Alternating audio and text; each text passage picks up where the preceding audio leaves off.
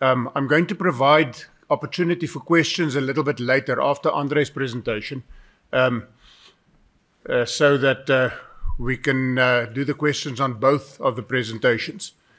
One of the important aspects, one of the many important aspects that Duarte showed us is that the whole question about integrating a solution so that you are able to actually respond to whatever happens. Now, we showed clearly that we need to be able to detect the things that happen, but we also need to make sense of what we detect, and we need to be able to respond to that.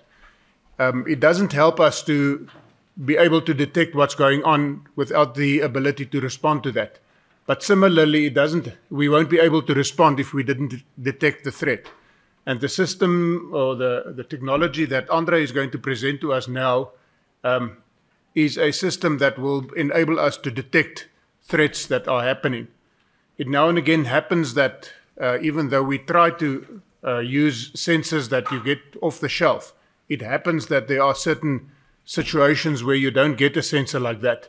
And that was exactly the case when we had to do surveillance of areas of several square kilometers within the Kruger Park. And at that stage, we had to develop a system that enabled us to do that. So André is going to tell us a little bit about this. It's a demonstrated talk with the title From Wildlife Surveillance to Critical Infrastructure Protection. And then they call it a world-class situational awareness system. So André is currently the Radar Business Development Manager. He started off his career at the CSIR in 1995 as a radar system modeler and a systems engineer. And since then, at 2010, he started managing the whole radar group.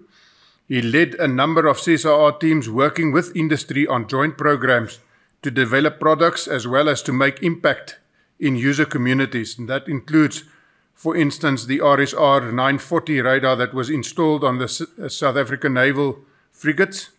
He led the conceptualization phase of the Meerkat wide area surveillance system successfully deployed in the Kruger National Park to counter rhino poaching. André, if you can tell us a little bit more about that system, please. Thank you, Charles.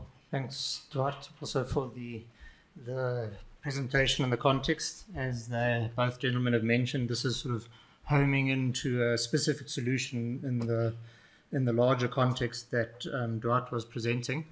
The goal here is just to sort of show some of the work that we are doing to move away from the success that we've had in the Kruger Park and start realizing a system that can also be used broader as well, but also sort of even an improved system in the Kruger environment. Sorry, where's that?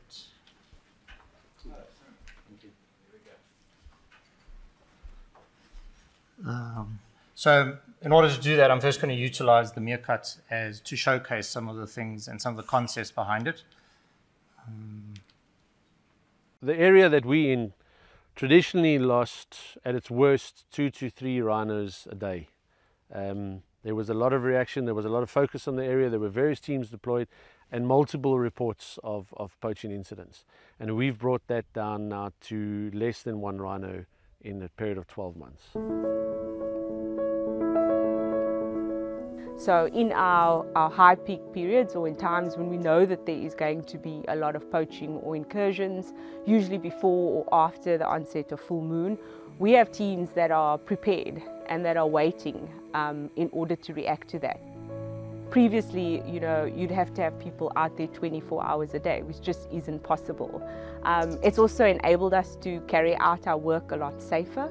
So before you even go out into the bush, you have an idea with a system like the Meerkat of who you're following, how many people you're following, often what are they carrying. You get an idea of the terrain that they are.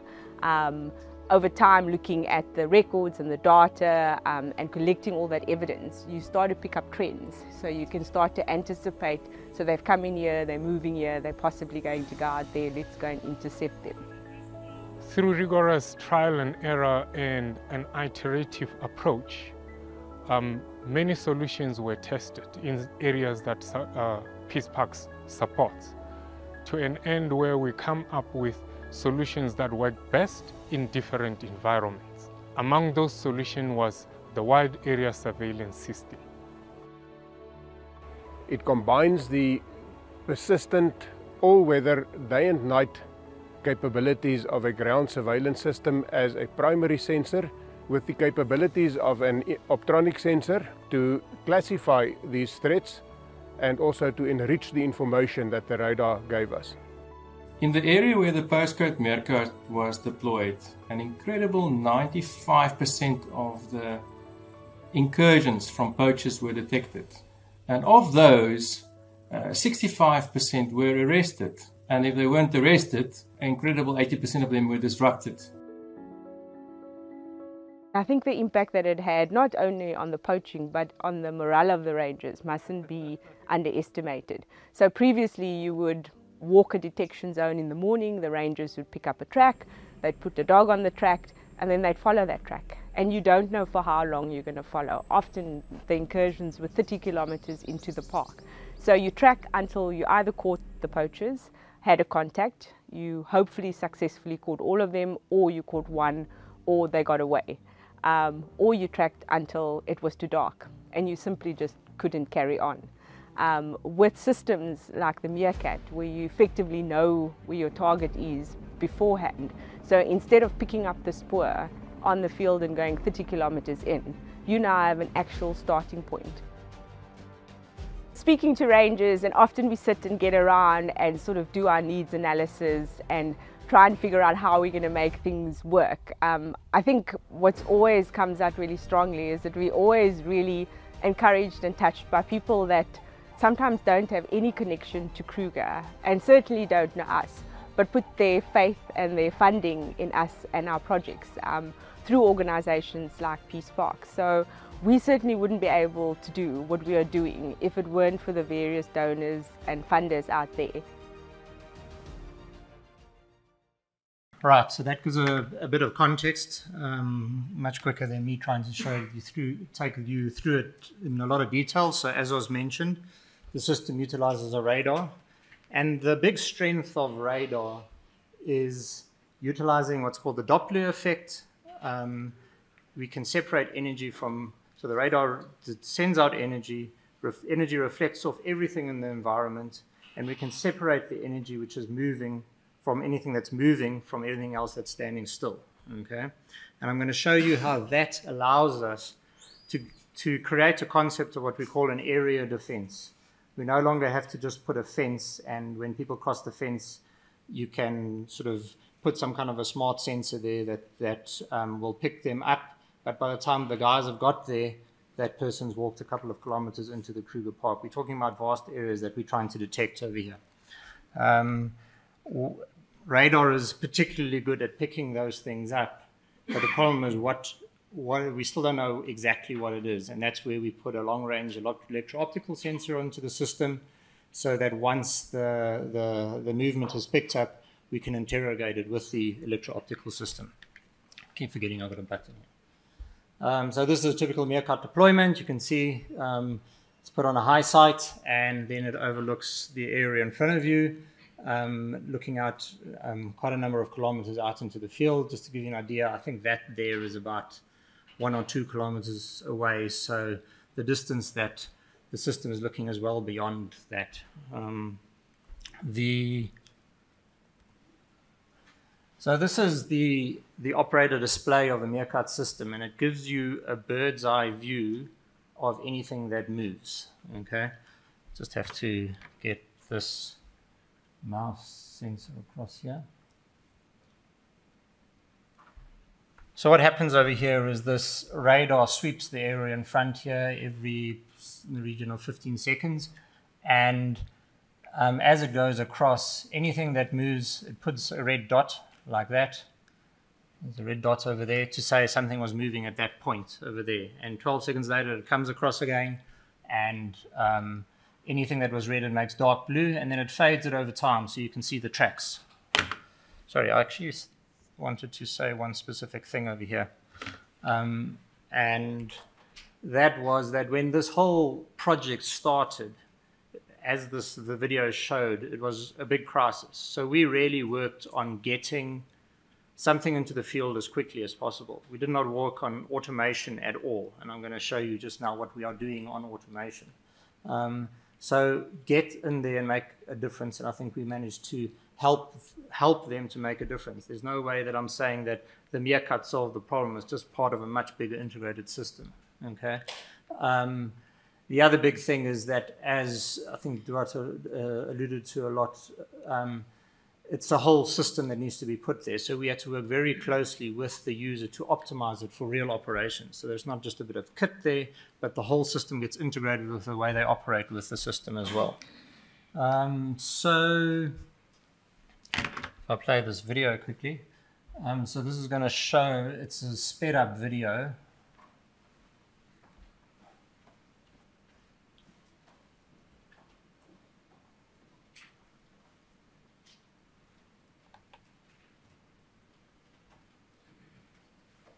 Sorry about this.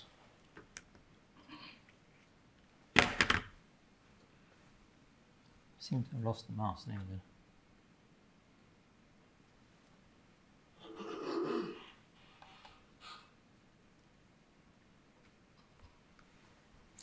I think this is a two-hand job. There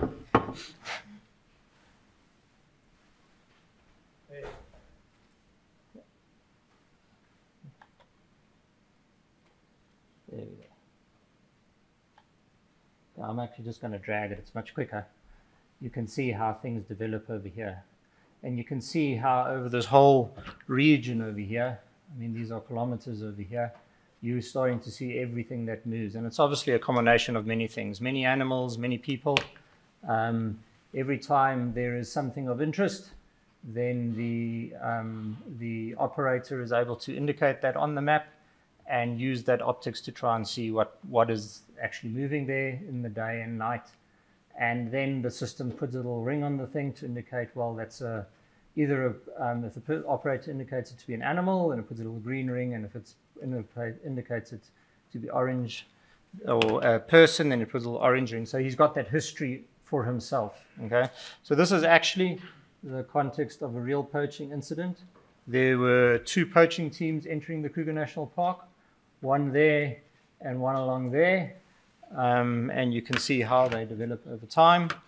And it really gives the rangers the opportunity to, here you can see how it develops over time.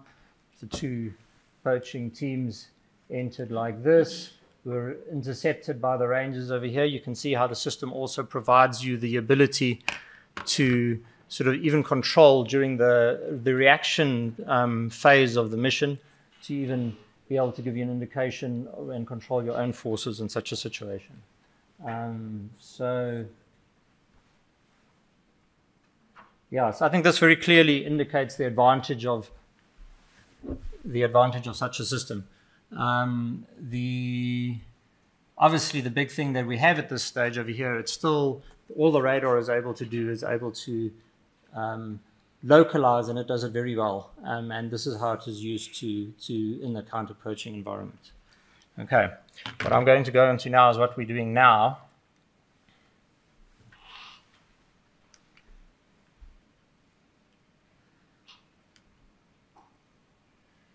So we got funding from the DSI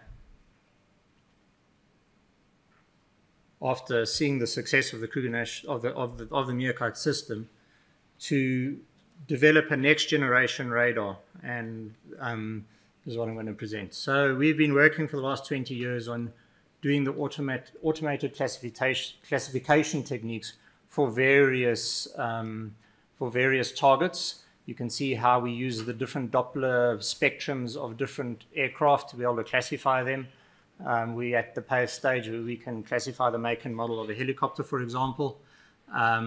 We can also create these images, which don't look anything nearly as good as the optical image, but consider this can be done in day, night, through clouds, and at much longer ranges than we can do with the optical system. And similar to in boat classification. So we've had a program looking at that for about 12 years, from about 2000 to 2012, 13. and at these various techniques, really focusing on maritime domain awareness. And then we started having a look at the Kruger problem. So we shifted our focus to the land case where we need to see the difference between people and animals. Okay. The other big input into this development is the development of phased array technology. We've developed the first phased array radars in South Africa, and these are the various radars which we are been developing with that. Just quickly to tell you what is phased array. Phased array is a technique. It's been used for quite a while in the developed countries. It's quite expensive technology, but we found that of late we've come up with rather cheap designs for this phased array technology using the components which have been developed for the cell phone market. So a traditional radar, you can see swings its beam by swinging the antenna, and that's what the Meerkat does. So you can see at any instant it takes time to move it from one point to the other. It also takes a certain amount of time to do a detection. So you can't go faster than a certain speed, otherwise you won't be able to do a good enough detection. And when you're trying to do classification, you actually have to do an order or two magnitude longer dwell or look at it for longer in order to classify with radar signal. So that's why it starts becoming a bit of a problem. So with phased array, it gives you the flexibility to, as illustrated over here, move the beam without actually moving the face of the radar. Okay, and this just shows it in the similar way that it's done over here, but it gives you the ability to say in 1 millisecond look in one direction and in 1 millisecond look in a different direction. Okay, and that's at the heart of the technology. On top of that, we've used our classification capability and now looked at use the classification capability on walking people, and this is what's called a spectrogram of a walking person. You can see this is velocity in this direction measured with Doppler, and as they walk you see these various spectral lines and things like that caused by swinging arms and swinging legs, and that is fed into a neural network in order to do the classification. We used various sort of techniques using this array technology. This is a technique that is on our current system that transmits on a very broad beam, so that we can simultaneously detect in a lot of directions in the same time, allowing us to do that thing of dwelling long enough in order to be able to classify. Okay. So let me rather, this is a demonstrator talk, let me rather show you what it is able to do. Okay. This is some experiments we did in the beginning of 2021 and down in the Kruger National Park, and again, system sitting on a mountain. At that stage, our processing capability, we could look in one direction and classify all of that in that direction. So it can only classify in one direction at a time. But you can see it's already starting to sit here. This over here, by the way, is a river. That there is a road. At that stage, there wasn't a classification class for cars, so the cars are seen as unclassified. These are all classified as animals, and also interestingly, trees that are blowing in the wind, which are close to the river over there, are also classified as vegetation. And this is really getting to the point where that can be used to start making an automated system that doesn't need the operator behind the system in order to be able to continuously look at the system. The operator rather starts becoming a manager of the system, that the system can flag them when there is a high priority target in a region that shouldn't be there. So let me just play this video as well. You'll see that shortly after this, we swing the classification zone, processing zone to this area, and we have a person that's walking over there, and how the system is able to classify that person.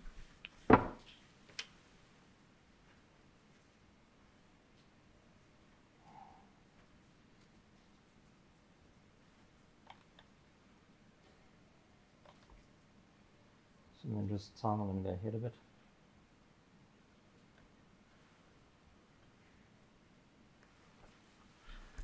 Okay, so previously there were just dots, and dots indicated an location, the position. Now every one of those dots is given a color. The green behind them isn't an animal, it's just the GPS track, so we use that as ground truth. It's not a lion chasing the person. So this is really, it's sort of not much more than the other one, but that ability to now give a color to every single dot is a significant change in the capability of the system, okay? And it really allows you to change the way that the system can be used. Now, since then, we've been doing further research on the system, and what's really been, there's been a huge advance in processing hardware. I mean, you're getting AI chips coming out, like you used to get with the graphics processors. Everything used to be done in your CPU, and then they brought out dedicated graphics processors to do all the graphics processing, and that's why we can get the animation we can get today. Now they're bringing out chips which can do all those neural network analysis almost instantaneously. So based on that, we are now, with the combination of this array technology and with these things, able to get to a point where we can start saying, well, it's not so, maybe just one step back. One could put these classification techniques into an old system, okay, like that array, that scanning system, okay. But then you're going to have to use your classification in the same way that the camera was doing it. So you would scan, and then at some point you're going to say, okay, I want to see that for longer. So you have to stop and stare for it a while, and you interrupt your scanning capability, right? And then you're only really going to classify that specific point now. What we have now is something that actually, as part of your detection process, the idea of you no longer have to say, well, let's first see where something is, and then we'll make a choice of those things which are out there. What are we going to classify? Now we can actually be classifying as part of the detection process and filtering things very quickly. And that stage, that way, get rid of a whole lot of the noise and get a much richer picture. And another big thing about this kind of application is you really need to get the false alarms down, because as soon as you have too many false alarms, you get operator fatigue, and people just end up switching things off because they can't afford to keep going on a wild goose chase. So this is why this is very important. You really have to get that classification capability very high. So what this is interestingly showing is this is the energy from just one of those cells or dots out there over time, over a longer period of time, okay? So what we're able to do is analyze that, and even places where there are two different things in that cell at the same time, so maybe a bird crossing over a walking person, you can see how we're able to, so this is now separated in velocity, we can tell, well, this energy comes from a person and that energy comes from a bird. So the level of classification we can do is increasing significantly, okay? So these are all the value propositions of our new system. It's got a much higher update rate. I'm not going to go through all of it. So there's the traditional target classification, but I've just spoken to you about how we're not just doing classification as a step down the line. We are now classifying in order to be able to detect better and to track things better. Okay.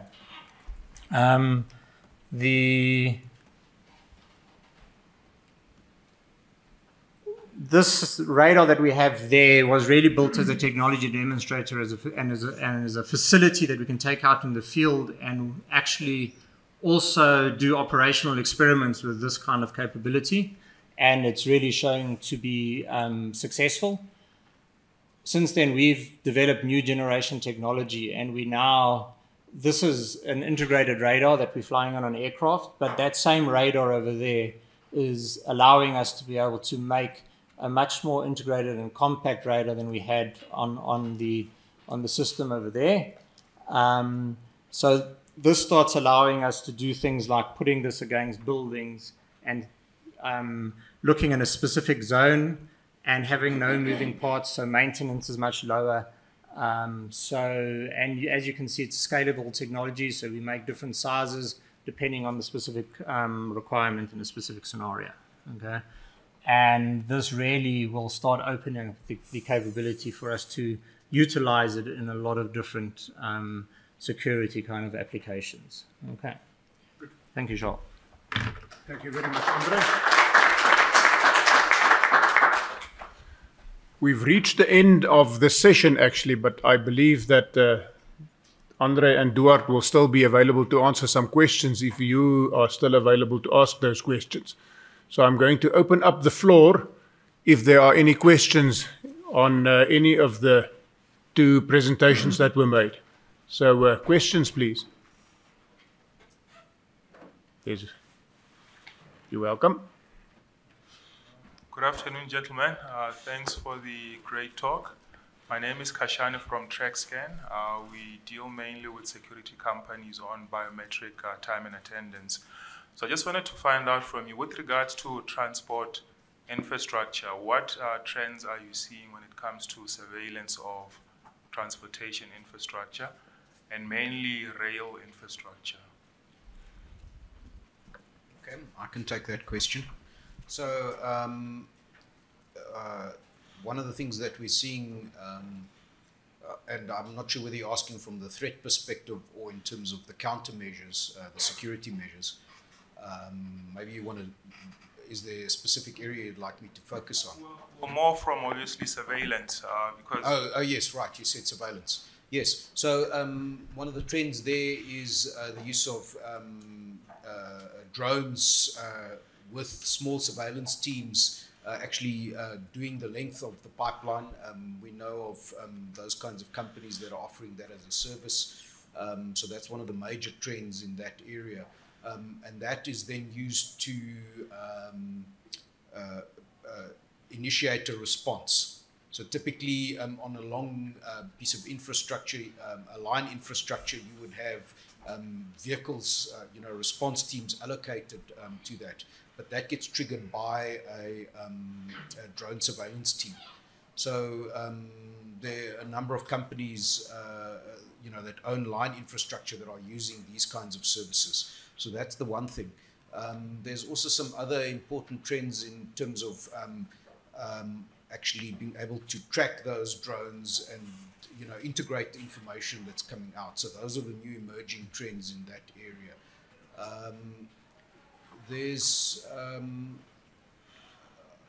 I think let me leave it there because this is an open forum and I don't want to get into a lot of sensitive stuff. Just to add to what Duarte said, a lot of people think that you can't use drones because they can't fly for several hours at one time, but they forget about the fact that you can have more than one drone that can take over from each other. So you can actually have ubiquitous surveillance with drones as well. Any other questions? The lady there.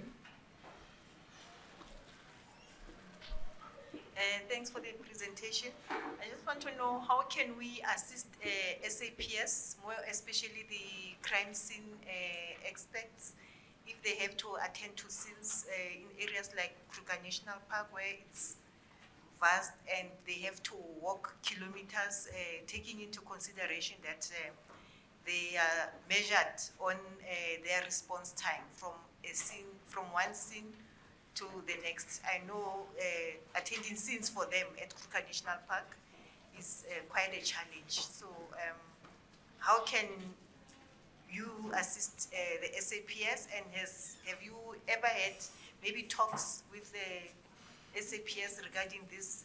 I think it will be interesting for them to know about this. It will assist them actually. So I actually think you're probably better positioned to give an integrated view on that. I don't know whether you want to take that question. Yeah, I didn't clearly hear the question though. So maybe one of my colleagues can just help you there. Look, we haven't been approached specifically on response to scenes, and the forensic aspects of that. That hasn't been an area that we've worked on. So perhaps we could just engage after this to discuss exactly what you have in mind. There has been, some questions that have come around other types of crime scenes other than the Kruger Park, where we do have some plans, for example, in a counter drone. But in the Kruger Park, yes, we're aware of the vast distance and there's quite a problem in terms of responding properly to that. But it's not an area that I am aware of that the CSIR has been involved in. I do, though, think that one of the important aspects is knowing exactly where your response teams are, so that you can dispatch the team that is nearest to the place where you want to go and investigate the situation. So that might help you to be able to respond faster. That side. Friday Mukere from FabCam. Quick question. How much does a basic system actually cost?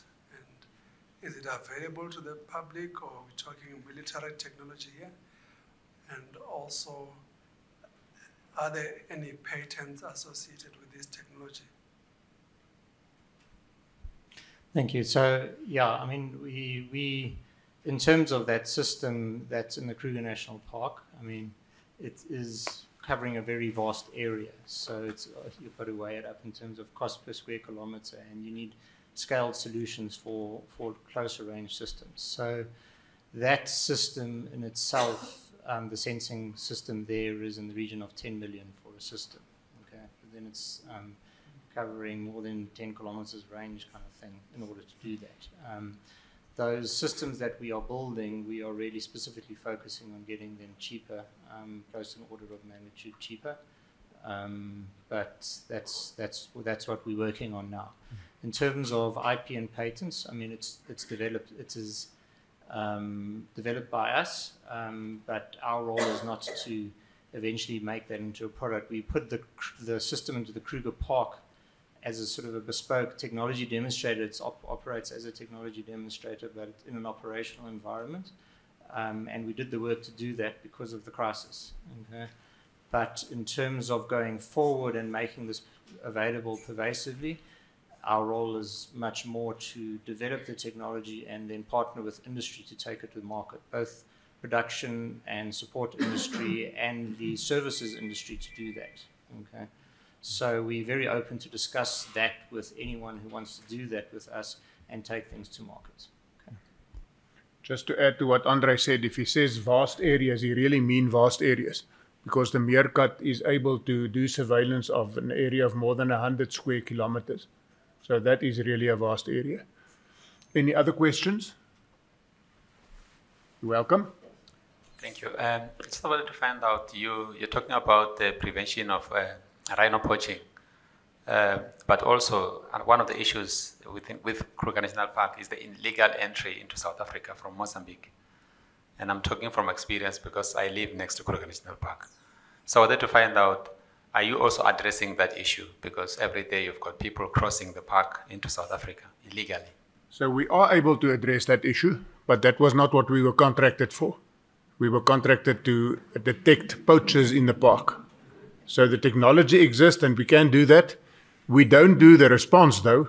So the park does the response, and the park is there to catch poachers, not to catch people intruding from different countries. You're welcome. But you did see on the last slide, I mean, we are engaging with Border Management Agency and people who are responsible for that in terms of how to utilize this technology in those scenarios as well. Absolutely. You're welcome. Okay. Thank you, gentlemen, for good presentations. Mine is on the first presentation about, I think on the presentation you mentioned that culture is one of the propositions that can actually solve security, given the example that you gave about how Parliament fire happened. But then there is this culture of bribery in our justice system, and it's one of the threats that we can actually just assess easily. So what are some of the solutions that we can actually provide to our justice system to the issue of culture? Because culture is a soft thing. We can't really come up with a system, a technological system to actually combat that type of issue. And another thing that I just wanted to bring to your attention is on the SAPS, we understand that they actually are supposed to always be open, And there is this threat or risk these days that they get to be intruded and some of their firearms be stolen in the police station. And I think I was listening to radio one of these days during the weekend. One police station decided to actually close their gates, lock them, so that whoever comes, and then they have to assess that.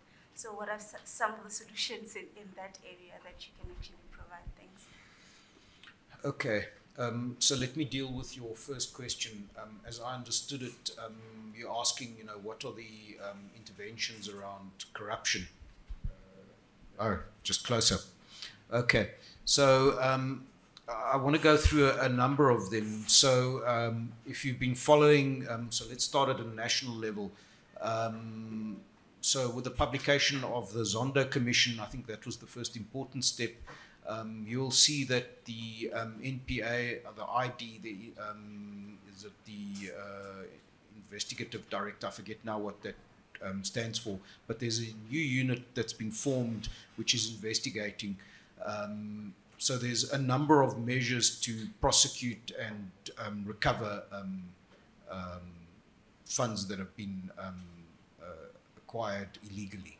So that's the first measure. I think that's a really important measure, and it sends the right kinds of signals to society, because the current state of a lack of law and order is because of the example that's being set by the party, the governing party. So I think this is an important step to actually move into a situation where, from a governance point of view, we're focusing on national security and not regime protection. So we had a very good panel discussion where we discussed this yesterday. But then we go into the next level.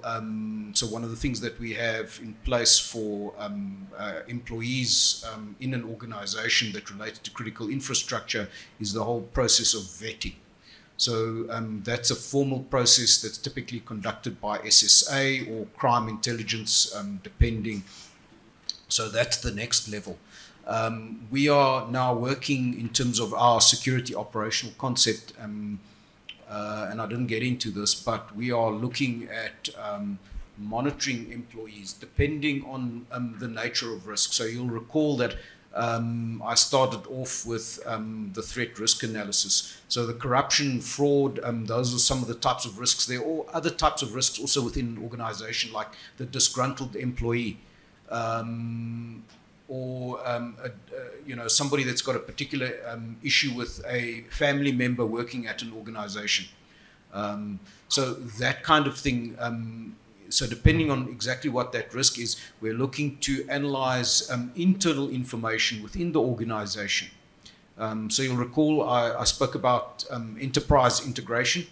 So once we can integrate that, then we can start to analyze that information and look for anomalies. Not necessarily that indicates a threat, but we can then flag that to security, and that will then trigger further investigations. So those are the kinds of levels of things that we're doing.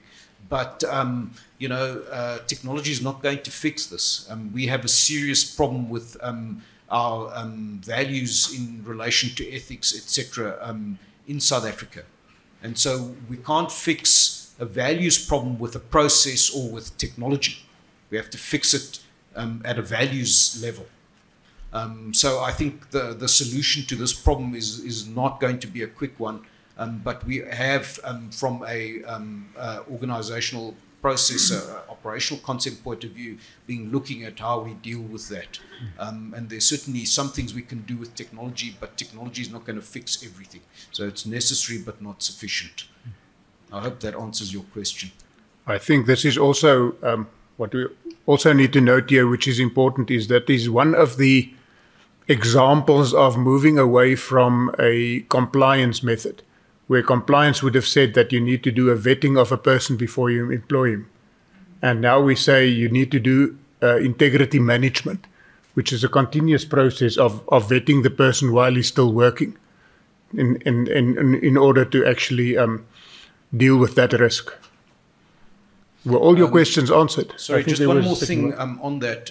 The way you do access control, I didn't have time to get into it now, but there's further measures in terms of restricting access based on a access governance model that we've been working on as well. So people who don't need to have access to particularly sensitive areas can then also be excluded on the basis of their clearance or competence. So remember, with CSIR, one of the important aspects that constitutes a threat is not just malicious or criminal activity, but accidents that could cause the infrastructure to not be available. So, and accidents happen because people enter areas and they are not aware of the dangers or the risks of that particular area. So the access model then looks both at a security clearance and also a competence. Have you been through the safety induction video? Are you cleared from a training point of view?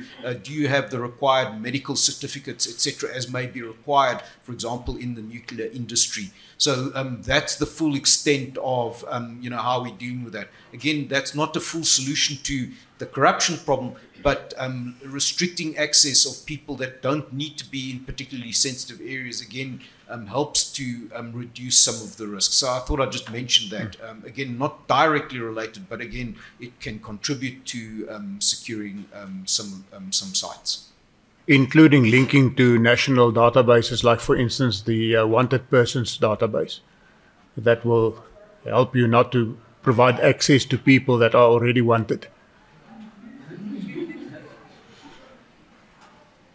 Any other questions? There at the back, to the left-hand side, my left-hand side. Yes? So with regards to the CSIR Act, when do you expect the Act to be fully implemented, and what should institutions do now to prepare for the Act? That's an excellent question. So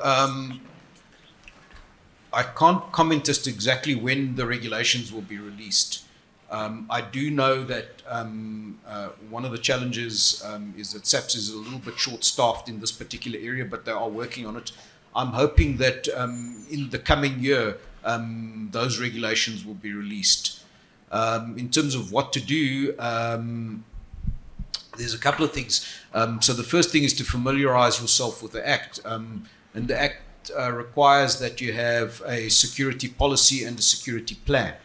And we're working on actually defining what those things are. But if you're looking for some further advice on how to meet the requirements, and how to do the go through the process of designation, you're welcome to contact me. I can give you some further information. We've got a lot more insight than I've been able to present here, but we've been working very closely with the regulator to do this. Okay, I was just now told that we can carry on till 3 o'clock. So that gives us another 10 minutes if there are still other questions. But we don't need to carry on until 3 o'clock. So are there any other questions? Okay, then let me just finally say thank you very much to Duarte and André for very informative presentations that you did. And thank you to all of you for being here and listening to what we've got to tell you. Thank you very much.